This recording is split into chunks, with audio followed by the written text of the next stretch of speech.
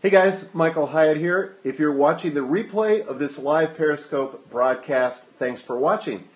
And just keep in mind you can still give me hearts if you hear something that resonates with you or something you agree with. But it's great to see you guys. This is the Virtual Mentor Show where my goal is to give you the clarity, the confidence, and the tools that you need to win at work and to succeed at life. And today we're going to be talking about why books still matter, 3 lessons I learned in an interview that I did with Dr. Ben Carson. And I'm going to be talking about that more in just a minute. So, life is great today, Kevin. Thanks for asking. Hey, from California. Where are you guys from today? Peoria, Illinois? House of Britain? Good to see you. Hello from upstate New York. I love upstate New York. Montana. I went fishing there this spring. It was fabulous. Hi from Dallas. Minnesota, Copenhagen. Hey, Niels. London, New York City. Was there last week. Hello from Colorado, one of my favorite states in this great country. Russia. Where in Russia? Paducah, Kentucky. Ralph from California, Austin area. I lived in Waco for a number of years, so I'm definitely familiar with Central Texas. Northern Nevada. Never been there. Dallas. Awesome. Guys, great to see you today.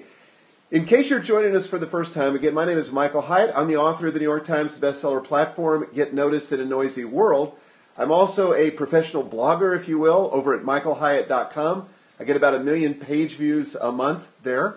I also have a podcast called This Is Your Life, which you can find on iTunes or Stitcher. Just search for my name and you'll find it there. And last but not least, I've been married for 37 years to my lovely wife, Gail. We have 5 grown daughters. We've got 4 sons-in-law, which means one of the daughters is still single, and we have 8 grandchildren.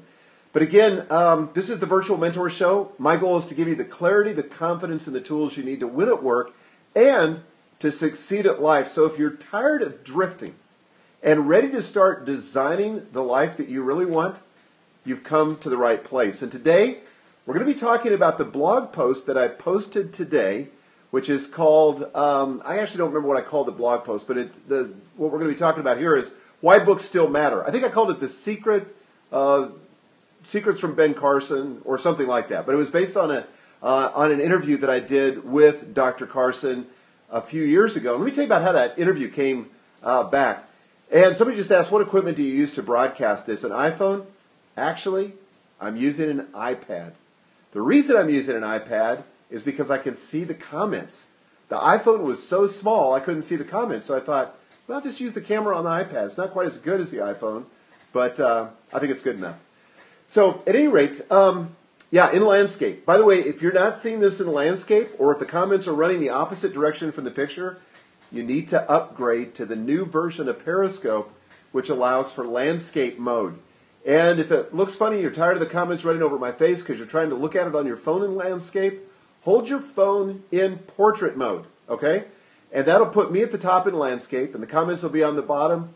It'll all be good, and you'll be able to watch it without the distraction of the comments rolling over the top of my face. So hopefully that's helpful.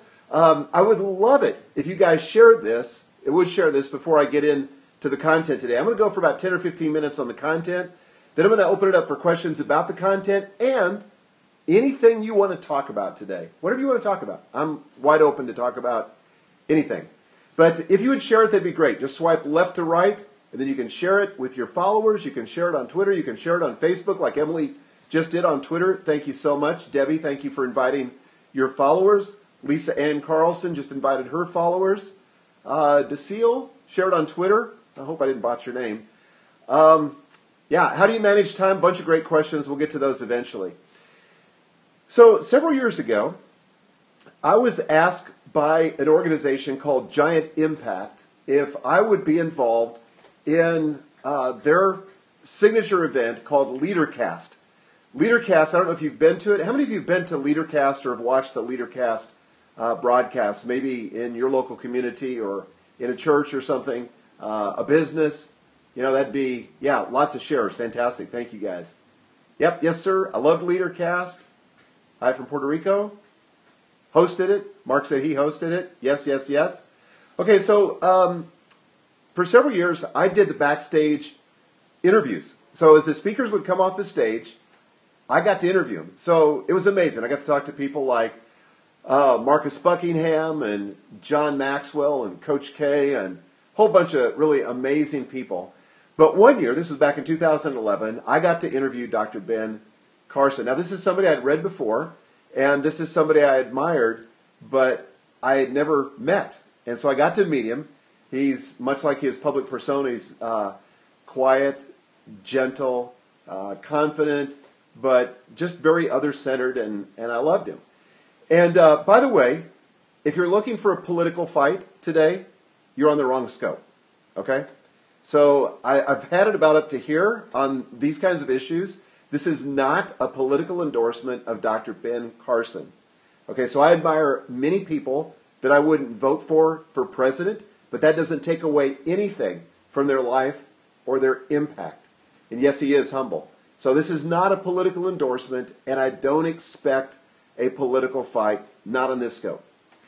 So, and the reason I'm saying that is because my blog post this morning has already drawn political fire from people that obviously didn't read it, but just took it as me giving him a blanket endorsement. And I said right in the post, if they'd read the third paragraph of the post, I said this is not a political endorsement. Why do we even have to say that today? But everything gets so polarized. It drives me crazy. I said yesterday, because we did talk politics yesterday, I said, I learn a lot from people I disagree with. There's things that I'm very opposite from Hillary Clinton, but there are things that I admire about her. There are things that I admire about Bernie Sanders. There are things I admire about George W. Bush. There are things that I admire about Bill Clinton. There are things I admire about Mitt Romney. And I think there are lessons that if we're humble and if we're open, we can learn from everybody. Does that mean that we have to ingest or agree with everything? Absolutely not. And I don't understand the cultural climate we have today where there's so much stinking polarization. And I think this is an opportunity for you and I to lead, to set the example, to show that we can engage on topics that may be construed to be political, but do it in a grown-up way and have a civil, decent, respectful conversation. And that's what's so often missing from these conversations, is that they're not respectful. They end up being, what the word ad hominem means? From the Latin, against the man. When I was a philosophy major at Baylor University, I had a logic course where we looked about, or where we studied, logical fallacies, logical inconsistencies. And one of the primary argument gaffes, things that you shouldn't do, is the ad hominem argument, where you attack the person rather than the issue. Okay? Because the person has really little or nothing to do with it. And I think it's frustrating to me, and it's probably frustrating to you, that there is, as Ethan just said, so much mudslinging going on today. So I think we've got to be careful, and I think we have to set the pace, and we can't allow the people that are around us who engage in that kind of political mudslinging, that kind of polarization. We simply cannot allow ourselves to be sucked into that, not if we're going to make a change. Not if we're out to impact and influence our world. We've got to be able to talk about these issues as if we were grown-ups, right? Respectfully. And that's what's missing from so much of the debate. There was a lot of disrespect, even in the Republican debates the other night. And it's frustrating to me. So, all that, a preamble to what I want to say about Dr. Ben Carson. So I had this opportunity to interview him, and you can watch the interview. The link is on my blog post today. You can just go to michaelhyatt.com. I did create a short link for it, but I'm not sure that I wrote it down. Yeah, I did. vmentor.tv. I did this early this morning, and I've had a few meetings since. vmentor.tv/Carson. Carson. Okay? So I link to that original video interview on YouTube where I interviewed Dr. Carson. And it's, if you love books, if you love reading, if you love stories of transformation, you've got to watch that video and hear it from Dr. Carson's own mouth. Somebody else, by the way, attacked me on Twitter today, a professor at Duke University, who said that I was hijacking his story for my own ends. Yeah, guilty as charged. I was trying to make the point about books are important and reading is important. and they can have a transformative effect on us. And I don't know if she read the article or not, but she evidently didn't like it. But at any rate, here's the story. So he grew up in dire poverty in Detroit, Michigan. Single mom, raised by a single mom, he and his brother, and they watched a lot of TV. You know, that's basically all they had, and they watched TV. But their mom, who was working really hard, working several jobs, in one of her jobs, where she worked as a domestic, she noticed that really wealthy people watched very little TV, but they read a lot of books.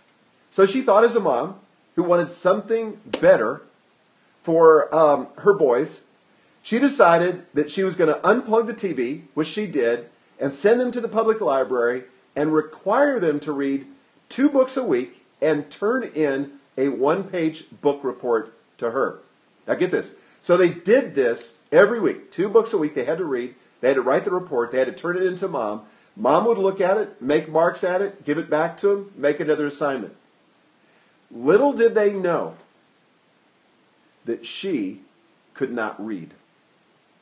So she did all of this, getting them to read, but she couldn't read herself. I was so touched by that when he told that story. And he said everything changed for him. It opened new worlds for him. And he talked about 3 specific ways that reading changed his life. And I'm still a huge believer in reading. You know, I was in the book publishing world for years. I spent over 30 years in the book publishing world. Most recently as the chairman and the CEO of Thomas Nelson Publishers, now owned by HarperCollins Publishing. But I got into that business because I knew books had changed my life in such a profound way. And I didn't really discover books until I was in high school. And then in college, I read like crazy, and I had a huge collection of books. And when I think back over my life, I can really mark it. You know, the major inflection points, the major changes in my life, I can almost connect them exclusively to 2 things. Books I read, maybe 3 things. Books I read, conferences I attended, and people I met. But books are at the very top. And so here's what Dr. Carson said. He said there were 3 ways that helped him achieve success based on reading. Number 1, reading created new possibilities. Because in his world, he didn't see a lot of possibility. He didn't really see a way out. But books opened entirely new worlds to him, new possibilities, new opportunities to visit worlds that he otherwise wouldn't be able to enter into. And so books achieved that. And I think the same thing is true for you and for me. We may not be able to travel the world. We may not be able to read the rich or meet the poor. But through books, we can meet all different kinds of people in all different walks of life, in all different contexts and situations and historical contexts, and it can open worlds to us. So that was the first lesson that he learned. Another lesson that he learned was it gave him a sense of agency. You guys have heard me talk a lot about this if you've been on my scopes. What's the concept of agency? It means you are the primary actor in your own story. That's right. You know, you can kind of go through life playing the victim, acting like there are all these forces that are at work that are repressing you and holding you back. And I don't deny that, by the way. And in part of my exchange with this Duke professor, she said I didn't have enough sensitivity to the issue of racism. And I just want to say, for the record, I think racism is a horrible problem. I also think that racism is probably something that all of us harbor at least a little bit. You know, the older I get, the more aware I am of just how limited I am in my own experience.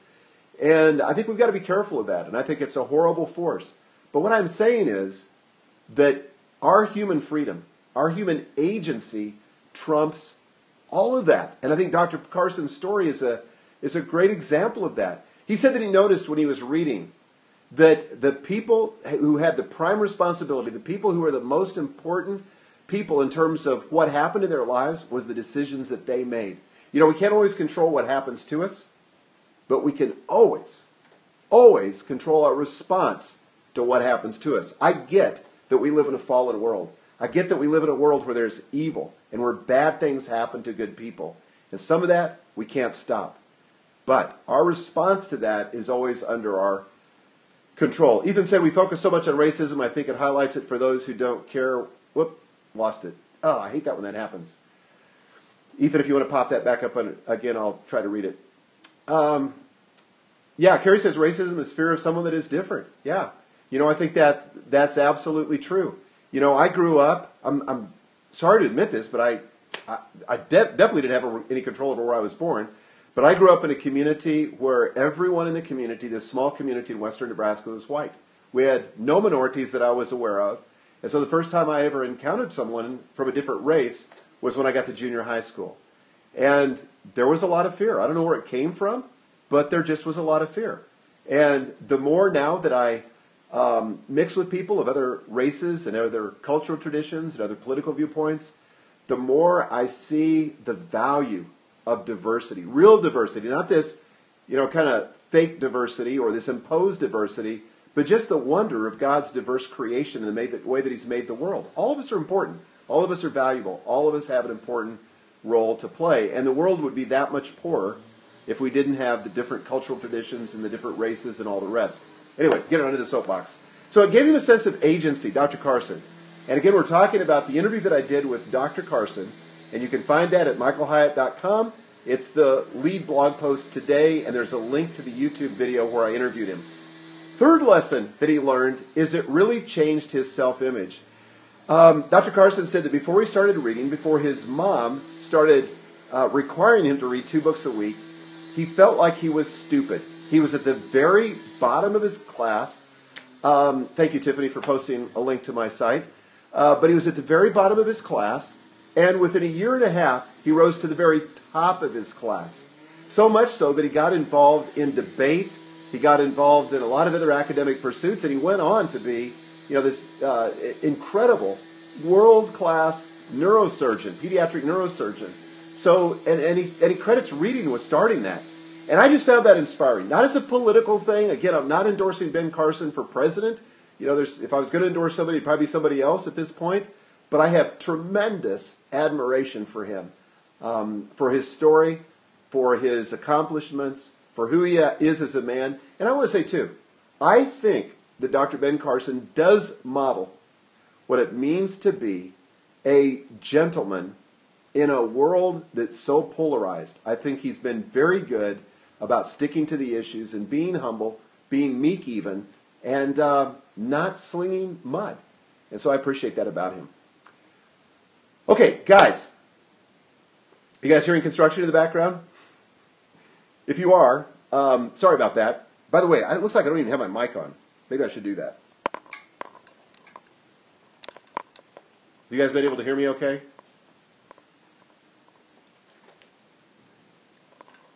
I don't even know where it is. There it is. Hang on just one second. Let me grab it. Was it too far away from me? Is that any better? All right. Yeah. Coach Glitter says libraries are full of free content and Wi-Fi. No excuses. Yeah, absolutely. And books are relatively cheap. I mean, when you consider the content that you get out of books, awesome. Well, if you guys have questions about this topic or anything else, and thank you. I see Tiffany said, I read Essentialism because of you, Michael, Coach Glitter. Great. I just gave that same book to a friend at lunch today, one of the very best books that I've read in the last 5 years. So any questions from you guys, please give me your name in all caps, and then just give me your question or your comment. And it doesn't have to be about books, but it can be about anything. Dave, your favorite fiction books. I was just talking with a friend today at lunch, and I would have to say that my favorite novelist, this may surprise you, is Stephen King. My favorite novel of all time is The Stand. All 900 pages of it, the unabridged version of it. Nonfiction. Okay, Lori Ann says, reading changed me when schoolmates wouldn't talk to me. Yeah, reading is amazing. Jason, top 5 books. I'll do better than that. If you go to my website, go to the store, and go to recommended books, there are some of my favorite books right there. Eric, are audiobooks still considered reading in your opinion? Absolutely. In fact, I would say that 90% of the books that I consume today, I don't really read. That's kind of a euphemism, but I listen to them as an audio book. And if you haven't discovered audible.com, okay, this is cool. Audible.com, or almost any book you want, there's the audio version of it there, but they're owned by Amazon. So you can get the Kindle version of it, and they have a technology called WhisperSync, and it actually puts the Audible version and the print version, so you could be listening in your car and pick up in the print edition, or I say print, in the Kindle edition, right where you left off. It's an amazing way to consume content. Yeah, reading teaches self-motivation. Lori, any book recommendations on overcoming fear of public speaking? I don't know about the fear. I thought where that was going was books on public speaking, but yeah, overcoming the fear, I've got a bunch of stuff I could tell you on that. Maybe we'll do a whole episode on that, but I can't recommend a book. I'm sorry. Horentia, I also love reading poetry. I recommend John O'Donohue. Not familiar with him. Drew, have you read Unbroken? Finishing it now after Scope. So good. Yes. I listened to Unbroken at the gym, and I was so sad when that book came to an end. And by the way, what a twist at the end. I was not expecting how that book ended. And I saw the movie too, and I have to say I prefer the book. So I read the book first, maybe that's why. Brene Brown, everything by her for fear, shame, and overcoming. Yes, Coach Glitter. By the way, if you're not following Coach Glitter on Periscope, you must. Her scopes are fantastic, great energy, great advice on lighting and all things having to do with broadcasting. So she's terrific. But yeah, so somebody else said Michael Port. Yeah, I don't know if Michael addresses the fear of public speaking, but he's terrific on public speaking. Clay, how did you handle the Duke professor and other people that are clearly ignorant? Well, I'm not so sure I'm proud of the way I handled her. I mean, I kind of got into it myself, and Twitter's not the best medium to have a conversation, right? I mean, 140 characters. I asked her if she'd watched the video, and she said no, she thought that was irrelevant. And I think, honestly, she was imposing on me her own story, and she thought I was saying something that I wasn't saying, because all I was really doing was reporting on what Dr. Carson would say, but she just refused to watch the video. So what are you going to do? James, what do you think of George Orwell's book, 1984? You know, I haven't read that since high school, so I don't know. I haven't thought about it. Yeah, Jeff Goins, The Art of Work, an awesome book. A book that I'm reading right now that I love is called The Multipliers, and it's basically about leadership and how you can be the kind of leader that makes people smarter, better, more equipped than when they encountered you. Yeah, we would rarely treat that way each other in person. That's the problem with social media, isn't it? People feel like that just because they have a microphone, that somehow that gives them the right to say whatever they think and to not be disrespectful, or to be respectful. And I think we really got to watch it ourselves. And by the way, I could be looking in the mirror right now. I'm just preaching to myself, okay? Yeah, the author of Essentialism, yes, Greg McEwen is the co-author of The Multipliers. So, yep. And by the way, Coach Glitter brought up Brene Brown, and I'm also reading Rising Strong, almost finished with it. Phenomenal book. Anything by Brene Brown is terrific. Yeah, we need to use social media for good. Amy says, for your information, free current audiobooks when connecting your library card with Hoopla. Okay, good to know. Jason says, do you know of a forum where you can discuss the current books you're reading with? I don't, other than perhaps Goodreads. Chris says, what is a good way to respond to aggression and verbal attacks in the workplace? Well, I'm going to tell you how I like to respond when I can remember to do this, okay? I mean, I fall prey to the same stuff you guys do. But I like what Dr. Covey said about putting a space or a pause between the stimulus and the response, because this is the thing that separates us from animals, okay, is that we have the opportunity to take a deep breath when somebody insults us or says something we disagree with, and we have a choice to make. And if we can remember to put that pause there and not respond immediately, but to take a deep breath and then to choose our response, so that we don't become just like a vending machine where somebody punches a button and out pops something that we regret. So to be able to have a pause and to respond.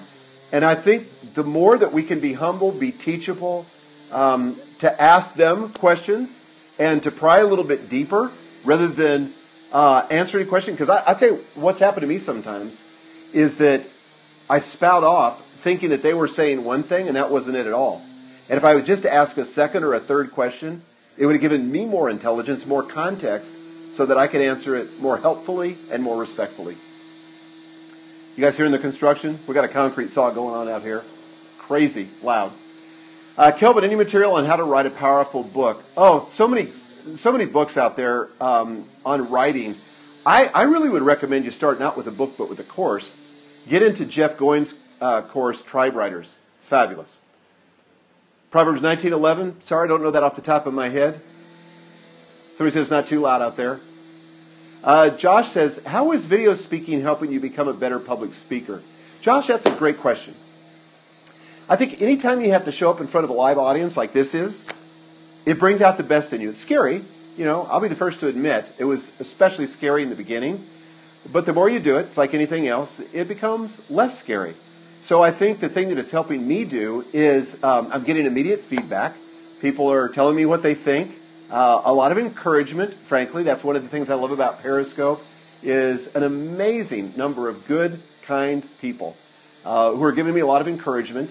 And I just think just practice. You know, practice makes perfect. It's true. Yeah, practice makes progress. Coach Glitter, advice on creating your first online academy, please. Guess what, guys? I am so pumped about this. We haven't even announced this yet. Well, actually, we're running Facebook ads on it now. Next week, I'm doing a brand new webinar for free. And it's called the Product Creation Blueprint, How to Develop a High-Profit, High-Impact online course in 7 days or less. I've done it about 3 or 4 times, and I'm going to teach you exactly what my process is and how I go through the process. It's going to be a 90-minute webinar.